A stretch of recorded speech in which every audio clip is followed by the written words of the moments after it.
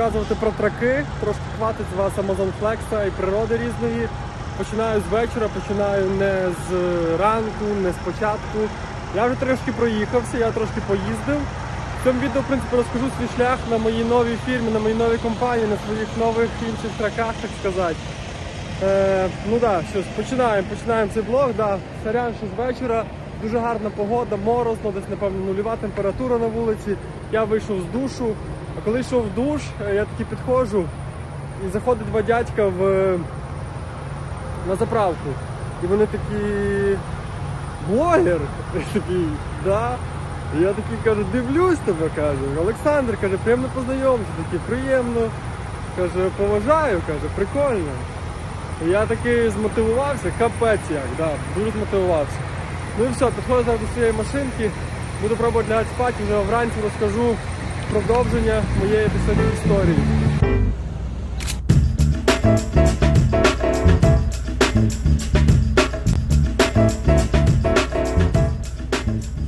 В принципі, що тягнув назад, розкажу вам свою історію сьогодні. Зараз трохи пізно, в сенсі пізній місяць, вже на вулиці доволі таки морозно. Але я вже сів на новий трак, їжджу на новій компанії, на новій фірмі. Їжджу я на ріфери. Сів я на ріфера. Багато мені казали в коментарях, що буде жах як важко на ріфері, що на ріфері теж буде якби дуже нелегко. В сумі дуже подобається мені їздити на ріфері. Їжджу, дуже в чистенькому хожу.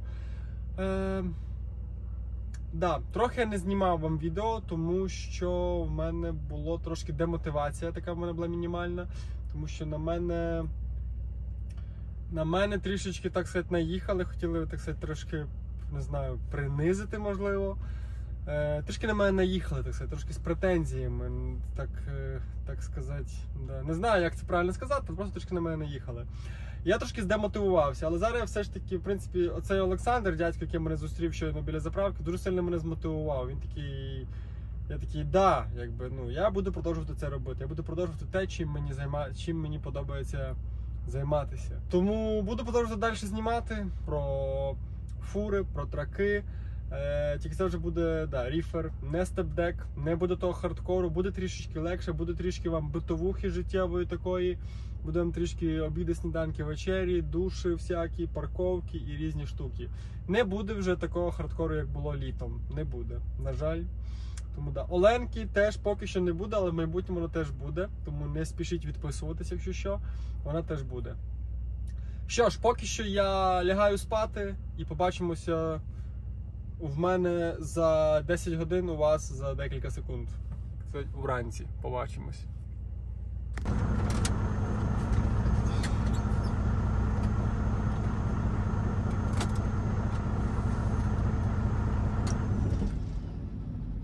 Що ж, перше, що ми зробили, це заглушили машину. Бо якщо ви замітили, я спав з включеним мотором. Тому що, на жаль, в мене накрилася автономка. Вона накрилася, а вночі на вулиці холодно, тому я сплю з включеним мотором. Да, боюся, засаджував фільтр, що він забився, він не забивався вже, я його раз регенерував, годинка і поїхав далі. Але в загальному, да, такі діла. Що зараз вам? Я роблю предтріп-інспекцію? Ні. Спочатку хай мотор трошки охолоне, я йду в туалет, миюсь, вмиваюсь, а потім роблю тріп-інспекцію, їм і поїхали. А знаєте, що мені найбільш не подобається на ріферах в роботі цій? Це ж ти прокидаєшся, дивишся туди, а там от така крапочка. Ось там ось там. Там має бути літера Т. Ну йдемо глянемо, що там робиться. Привіт! Привіт, пострижись! Окей, беремо меню. Що сталося? Що в нас тут осталось, скажіть мені? Down. Select. What's happened? Engine failed to crank. Окей. Clear. Please wait. О! Засвітилось! Exit.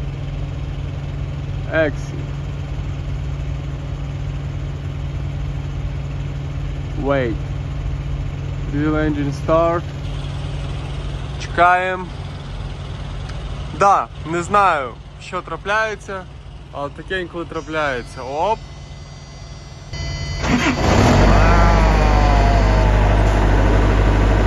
Хорош, давай, давай.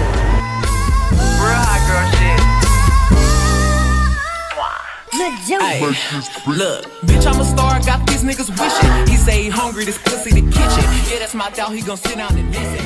В принципі, завжди паркуюсь на пілоті або на Pilot G. Pilot G, напевно, це так називається. Я так завжди паркуюсь тут, мені подобається. Ну так. Доволі таки прохолодно на вулиці, але вже світає, якщо ви бачите. 6:30, здається, мені зараз. І що? Іду вмиваюся.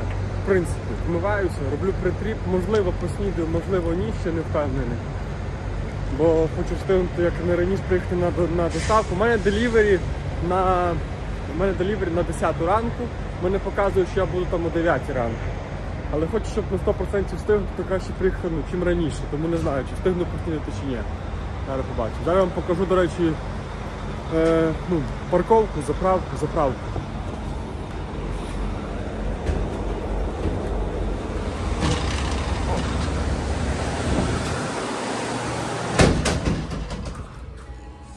Ей!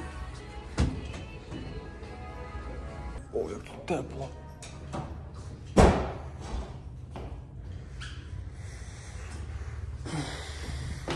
Зараз будемо вмиватися.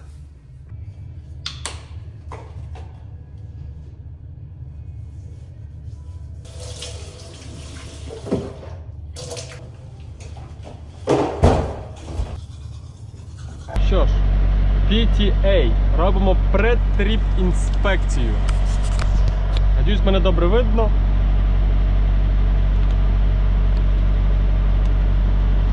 Окей.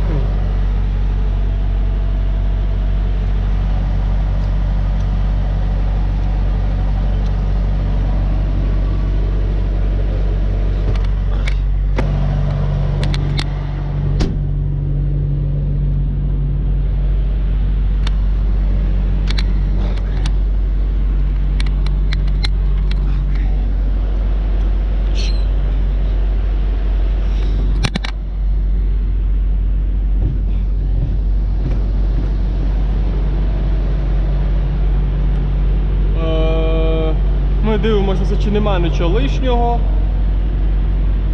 Вроді все окей. Глянемо на масло. Що воно нам скаже.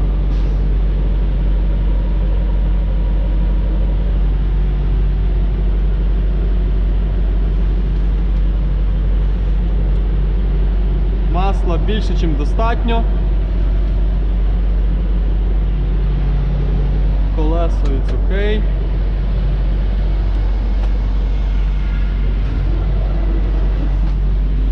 Тут у нас хватає, це є, колесо,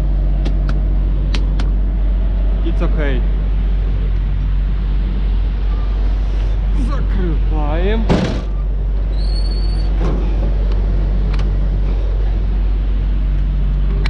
Окей.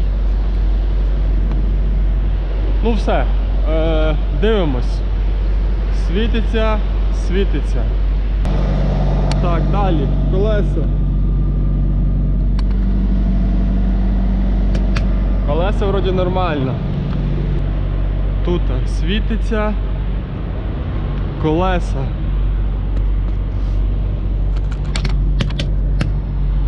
Колеса в порядку. Світиться. Світиться, світиться, світиться, світиться, світиться. Це в порядку, світиться. Працює мінус 14. Нормально. Так.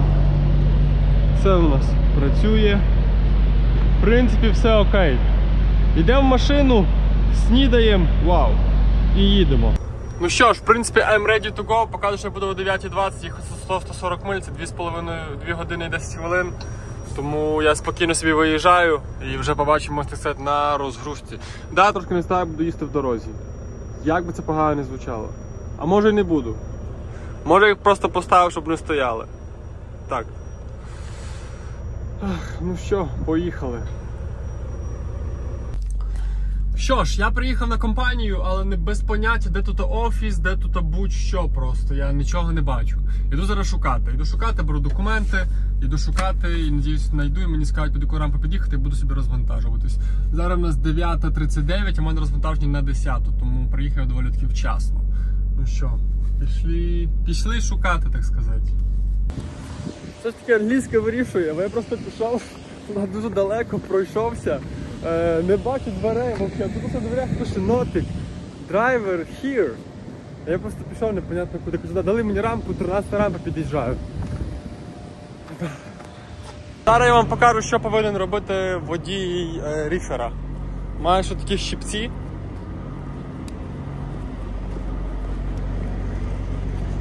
Перше це...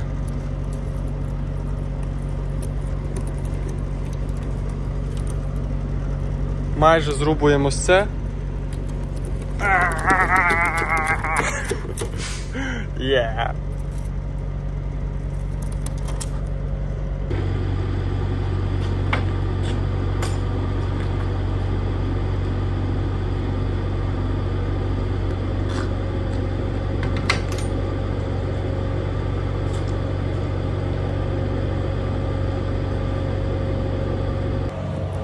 І під'їжджаємо під рампу. Ось вона 13-та.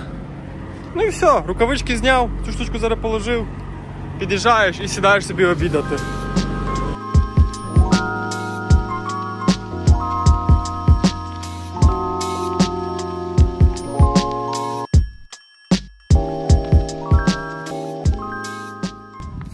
Ну що ж, ви ще не бачили, як я вперше літав дроном, як я паркувався легко, там було відео декілька секунд, але все ж таки, що, сказали, я під'їхав під рампу 13, припаркувався, не відкривав двері, сказали, чекай в машині, що не пішов, перепитав спеціально, бо не був впевнений, сказали, чекай в машині, тому буду зараз собі снідати чи обідати. Що ж, будемо зараз щось, так сказати, їсти. Що у нас тут? Ладно, думаю, холодильник виключився. Будемо їсти, напевно, доїмо салат з капусти і моркви. Тут у нас візьмемо, підсікнемо одну помідорину. Оп. Так, тут у нас є. Це в мене варений буряк, да, трошки потік, але він всередині потік, тому don't worry. Так, огірочка одного, бо клітковина нам треба. Це закриваємо. Дуже швидко мене розвантажують, до речі. Треба так, ще є авокадо. Так, окей. Ну і все, напевно. А, що це? Картоплю. Картоплю треба доїсти сьогодні. І далі буду брати... І далі вже буду брати гречку заморожену. Да, ось так зараз буду їсти.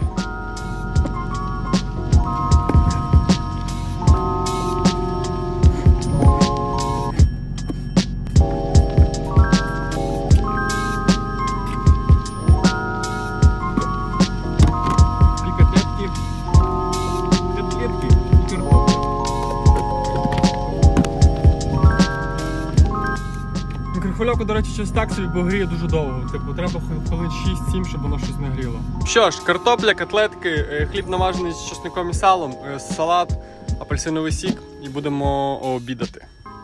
Все, я поїв, мені вже ось принесли документи.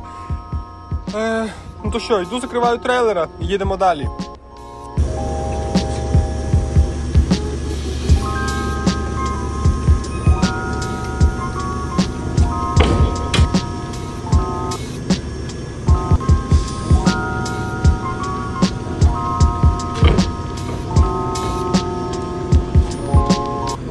Ладно, можу сказати, що не завжди драйвер робить просто нічого не робить. Да. Інколи треба щось і робити. Да. Наприклад, в мене зараз є ось такі рукавички. Да. Є ось такий ось препарат. Ми зараз будемо пробувати видувати все з холодильника нашого. Попробуємо, по крайній мірі. Окей. Тут важко відкривається.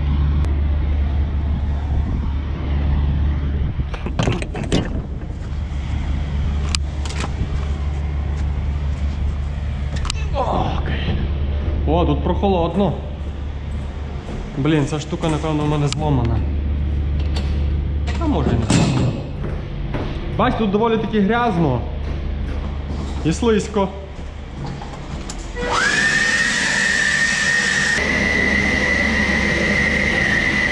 Ладно, це ми тут запираємо. Ну реально, як це?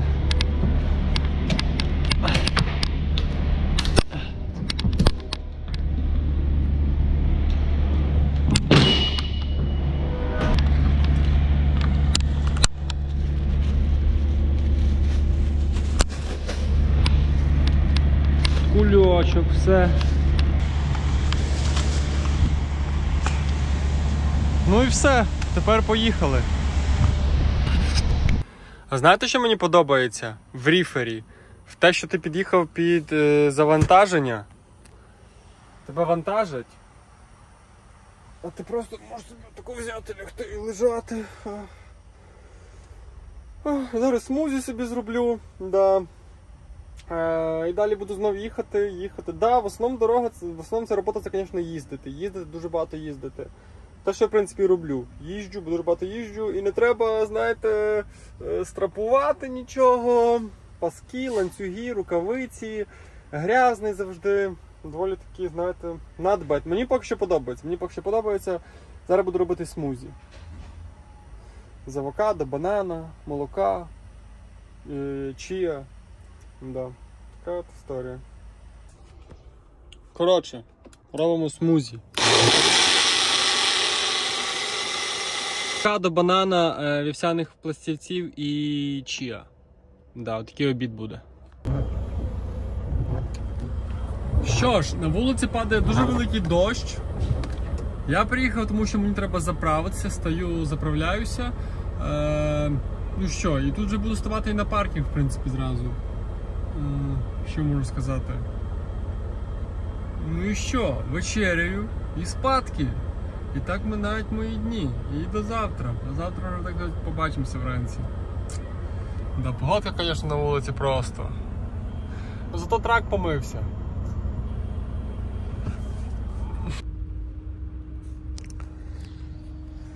Типу, воно то прикольно. На вулиці падає дощ. Ти собі в кабінці лежиш. Але так втомлюєшся за цілий день оце їхати. Просто це їдти. Я оце обично проїжджаю в день 11 годин. 11. Просто їду, ну там 10:50, може 10:40. І сьогодні приїхав 10:40. З 6 ранку просто ти на ногах. Зараз десь зараз вже 8. І ти такий просто, ти встаєш, думаєш якийсь спорт, книжка, а ти не хочеш нічого, ти хочеш просто лягти і заснути. І взагалі забути цей ужасний день. Це ужасно просто. Виявляєте, якщо хочете йти на фуру, то просто подумайте, що ви будете не все своє життя, але дуже довгий період свого життя жити в кабіні, ну проживати свої найкращі роки життя в кабіні. В буді, в самоті. Добре подумайте про тим, як йти на фуру. А я зараз собі запарю мівіньки з куркою.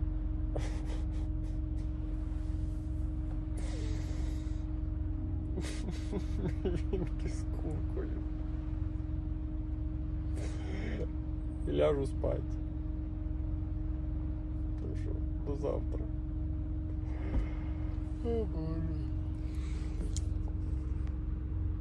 Така петушня, я приїхав на розвантаження. А це є. А тут такий сіл. І я його не міг молотком, просто на молотка одного, я не знав, як його зняти. Чуваки сказали, що треба тім, пішов, взяв в них цю штуку. Щас зробимо. А це, да, мій груз. Пару палетиків. Да, а буду лежати зараз сюди, на 7-му рамку.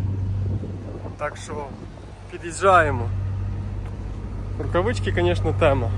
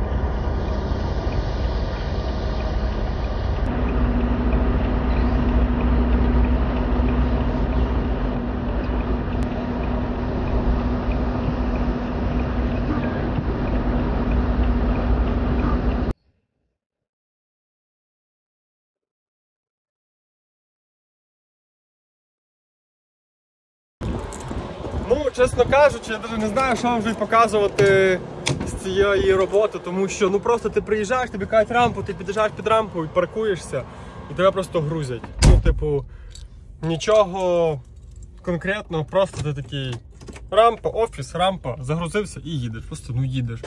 А знімати, до речі, не можна, коли їдеш, тому я і не знімаю. І не буду знімати, як їду. Тому, да. Ну що ж, мене почали розвантажувати. Доволі таки, ну, швидко просто заїхав собі, як швидко, там, 5 минут заїхав. Хвилин 10 ще чекав, і все, мене розвантажують. Їсти зараз не буду, зараз в мене вже, до речі, 10 година ранку. Зразу мені дають наступний груз, за 15 хвилин звідси. Просто кайф, реально. Не треба нічого чекати, просто зразу є груз, 15 хвилин звідси, їдеш, грузишся, їдеш далі. Все, кайф. Тому, отакі діла.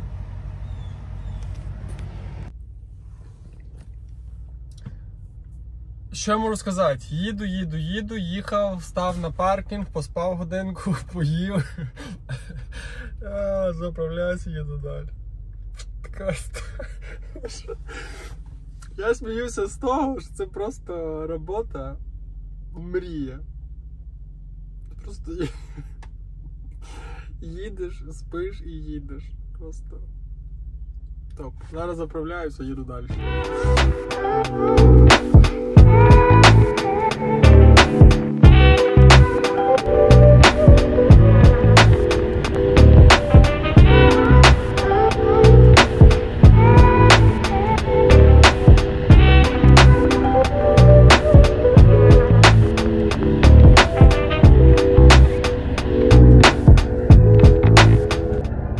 Інколи можна глянути на таку красу самого ранку.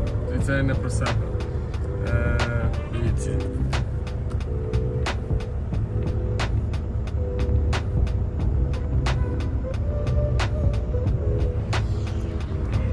Ранку встає сонце, да.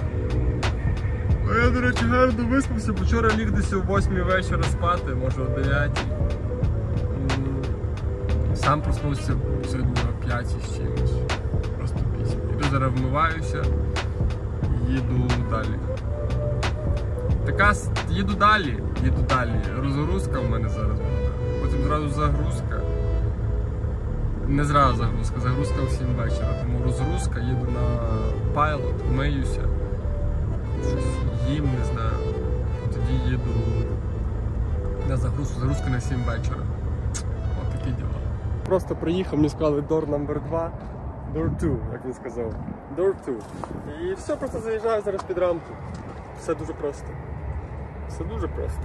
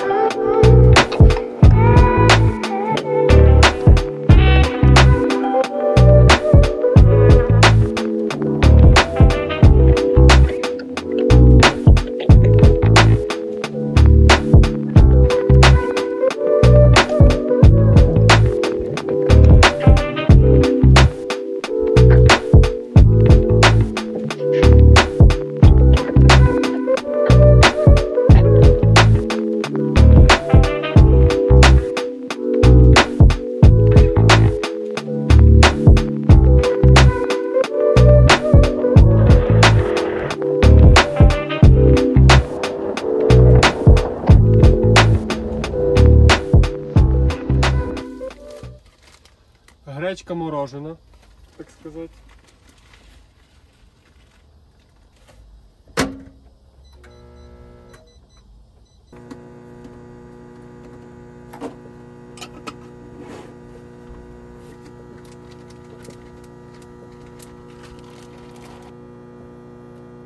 Це у нас буряк печений. Щось загуділо, я не розумію, що.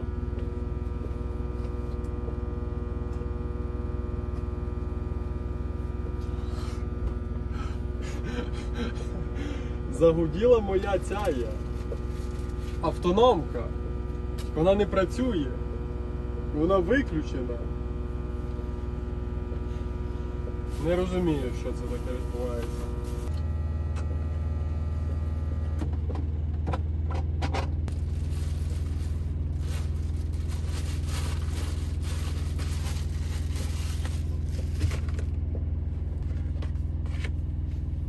Ну все, можна їсти. Мені смачного, а вам хорошого перегляду. Просто йду зараз по парковці. Забита просто в хлам. Просто фур, куча, всі десь їдуть. О май гад. Всі десь їдуть, чувак мене пропускає, просто пробки якісь шалені. І це всього лише 12-та дня. Іду зараз я пообідаю щось в закладі.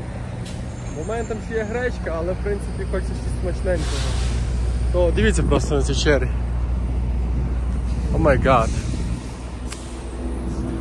Да, я вже помився, я чого чекаю, тому що в мене завантаження о 7 вечора. Тому зараз в мене час, чи 12-та. Я чекаю тут з 9 ранку. Теж в 9 ранку було важко стати, але вже легше стати. Тому йду поїм, поваляюсь, почитаю.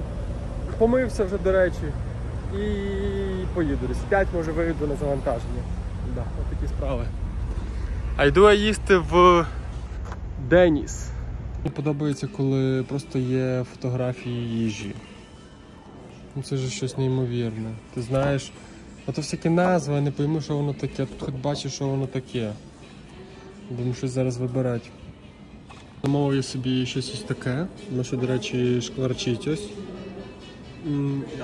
Яблучний сік. І я собі тако сиджу біля бару. Да, зараз буду собі їсти. Ну і все, в принципі. І дивитися на телевізор.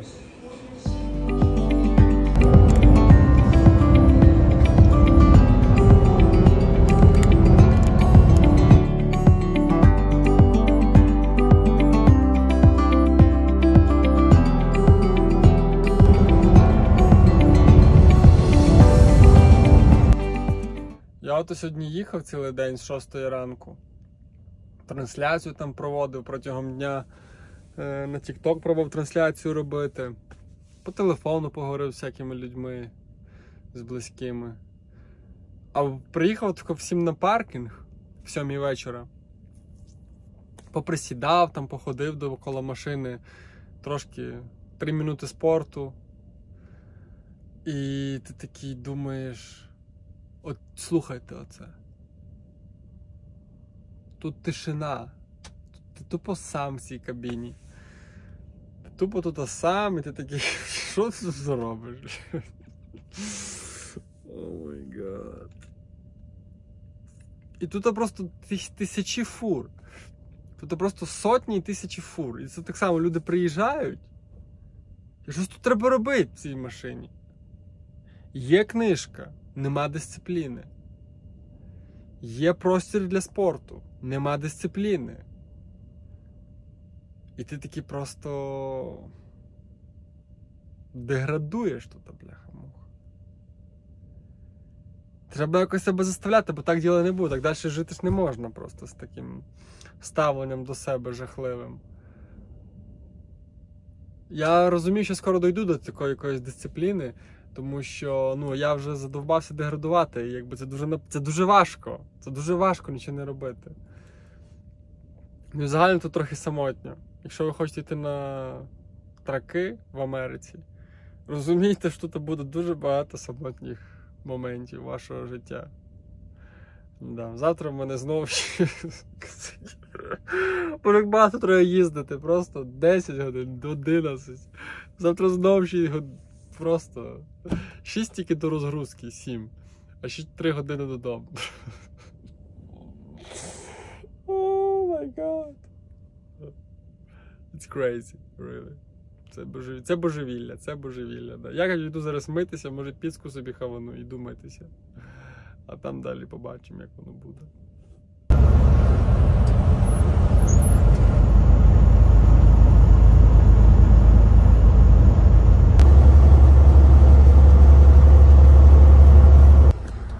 Ну що ж, їхав я 1,5 доби.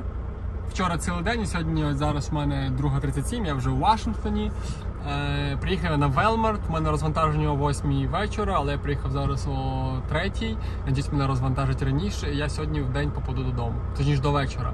Бо якщо мене не розвантажать, бо мені ще додому їхати 200 миль звідси, фурою. Я надіюсь, мене розвантажать раніше, і я приїду додому десь ввечері. А не в 8 мене розвантажать чи в 9.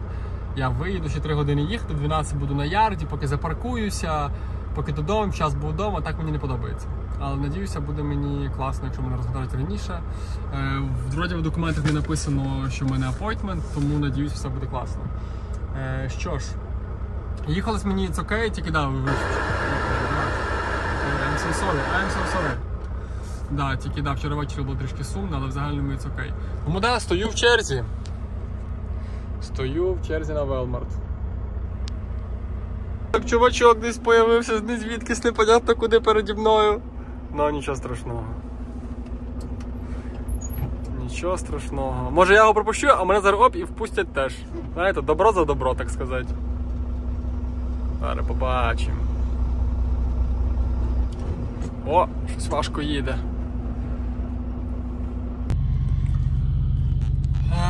Я під'їхав, припаркувався, все було доволі таки просто, дали мені двері. Дали двері, до речі, да, можливо, навіть розвантажать. Сказали, що прийде смс-ка, коли розвантажать. Зараз я буду прибирати трак і лежать трохи спати. Я щось дуже втомився. 8 днів, до речі, я їздив. Да, 8 днів. Ну що ж, 7 година вечора, 7 вечора мене розвантажили. Іду підцепляюся, бо тут всі відцепляються. Як тут всі відчіпляються, щоб розвантажили. Саме я відчепився. Зараз причіпляюся і їду додому, десь о годині 10 я буду вдома. Да, кайф. Велмарт, майже все класно, 7 година. Всього лише очікування 3 години. Чи 4? Да, кайф. Так що все, їду додому, буду вдома десь о 11 годині вечора. Ну, на ярді, а вдома десь в 12. Так що це дуже добре. Тому, думаю, на цьому мій блог, можливо, закінчиться. Тому побачимося в наступному блозі. Підписуйтесь, лайкайте. Скоро буду нові відоси вам знімати.